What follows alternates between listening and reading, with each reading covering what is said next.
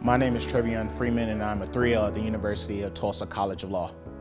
The internship process here at the university is kind of like basically you go through the professional development office here and you talk with Dean Baker and Dean Julie Peters, and you talk with them and you see they tell you, hey, what do you want to do in life? What are you interested in? You might say, hey, I'm interested in being in a federal government agency, or I want to work for the district attorney's office. And so they sit down with you, you work out your resume, you take your cover letter, and they'll look at it and they'll critique it and they'll look at every single line. In fact, you'll get a phone call after you send your stuff over and they'll say, hey, Trevion, could you fix that one line? It's almost perfect. And so then after you get that approval from them, they'll send it out to that individual law firm or that federal agency, and then you'll hear back from them, and then you have the opportunity to get the interview. So here at TU, we take very much pride in making sure that students are very much prepared for when they go out to their internships, that they know what they're doing, that they present well when it comes to their resume, their cover letters, and when they have their interview process. And so the PDO office works hand in hand with that to make sure everything